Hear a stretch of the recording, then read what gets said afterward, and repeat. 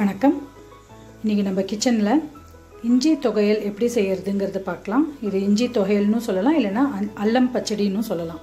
So இதுக்கான ingredients என்னங்கிறது பார்க்கலாம். இஞ்சி வந்து அரௌண்ட் 150 கிராம்ஸ் அளவுக்கு நல்லா கட் பண்ணி வச்சுருக்கேன். கடுகு, ஒரு சின்ன கட்டி பெருங்காயம், 2 ஸ்பூன் உளுத்தம்பருப்பு, ஒரு கைப்பிடி அளவுக்கு கருவேப்பிலை, 5லேருந்து 6 வத்த மிளகா, கொஞ்சம் வெல்லம். இது வந்து ஒரு 2லேருந்து 3 ஸ்பூன் அளவுக்கு இருக்கும். தேவையான அளவு உப்பு, ஒரு சின்ன லெமன் சைஸ் அளவுக்கு புளி, தேவையான அளவு எண்ணெய். ஸோ இதை எப்படி செய்கிறதுங்கிறது பார்க்கலாம். ஃபஸ்ட்டு நம்ம எல்லாம் ஒன்று ஒன்றா நல்லா வதக்கிக்கலாம். ஒரு சின்ன பேன் வச்சுருக்கேன். இதில் ஒரு 1.5 டேபிள் ஸ்பூன் அளவுக்கு எண்ணெய் விட்டுடலாம். இதை ஹீட் ஆனப்புறம் நம்ம கடுகும் பெருங்காயமும் ஃபஸ்ட்டு ஆட் பண்ணலாம்.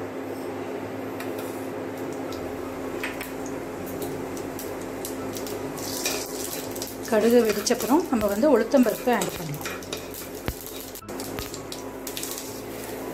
உளுத்தம்பருப்பு இதுவும் கொஞ்சம் கலர் மாறினப்புறம் மிளகாவத்தலும் கருவேப்பிலையும் போடலாம்.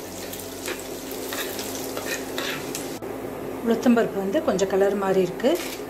மிளகாவத்தல் ஆட் பண்ணலாம், கருவேப்பிலையும் ஆட் பண்ணலாம்.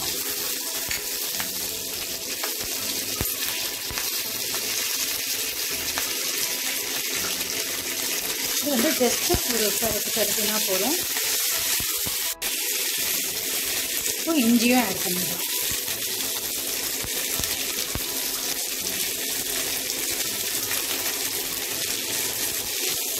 இதுவும் கொஞ்சம் ஒரு 1 மினிட் வரைக்கும் இந்த மாதிரி வதக்கிட்டோம். நம்ம வந்து இதிலேயே புளியும் போட்டுடலாம். இப்போ வந்து இந்த எடுத்து வச்சுட்ட புளியை வந்து இந்த மாதிரி போட்டுட்டோம். இதுவும் ஒரு 1/2 மினிட் வரைக்கும் லைட்டாக வதங்கினா போதும்.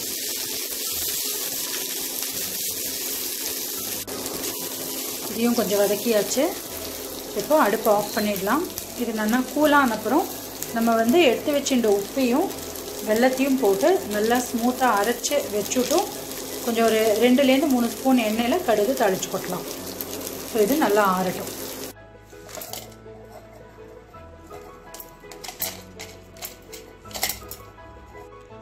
நம்ம வந்து வறுத்ததெல்லாம் மிக்ஸி ஜாரில் போட்டுட்டேன். எடுத்து வச்சுட்டு உப்பையும் ஆட் பண்ணிடுறேன், வெல்லமும் ஆட் பண்ணிடலாம். நம்ம வந்து இதை ஒரு சுற்றிண்டு கொஞ்சம் தேவையான அளவு தண்ணி, மோஸ்ட்லி ஒரு 5 to 6 ஸ்பூன்ஸ் வரைக்கும் தேவைப்படும். ஸோ அதை போட்டுட்டும் நல்லா ஸ்மூத்தாக அரைச்சி விடலாம்.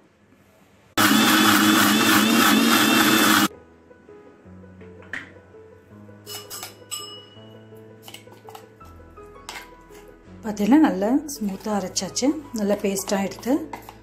ஸோ இதை வந்து ஒரு நம்ம வந்து எதில் சர்வ் பண்ணுறோமோ அதில் எடுத்து வச்சுட்டோம். கொஞ்சம் கடுகு, உளுத்தம்பருப்பு, கருவேப்பிலை தாளித்து கொட்டலாம். ஒரு 2 ஸ்பூன் எண்ணெய் விட்டுருக்கேன்.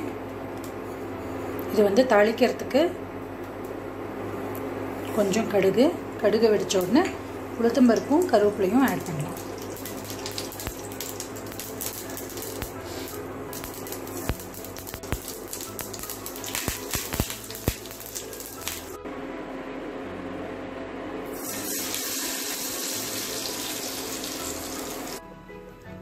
பார்த்தீங்கன்னா நம்மளோட இஞ்சி தொகையல் இல்லைன்னா அல்லம் பச்சடின்னு சொல்லலாம் ரெடி ஆகிடுது. இது வந்து சாதத்தோடையும் நல்லா பிசைஞ்சு சாப்பிடலாம், தொட்டுண்டும் சாப்பிடலாம். நம்மளுக்கு வேணும்னா கொஞ்சம் தயிரில் இது வந்து 1 ஸ்பூன் கலந்து தயிர் பச்சடி மாதிரியும் தொட்டுன்னு சாப்பிடலாம். ரொம்ப டேஸ்டியாக இருக்கும். ஸோ இது ரொம்ப ஹெல்த்தியானதும் கூட. ஸோ எல்லோரும் ட்ரை பண்ணி பாருங்க. நம்ம நெக்ஸ்ட் வீடியோவில் மீட் பண்ணலாம். தேங்க்யூ.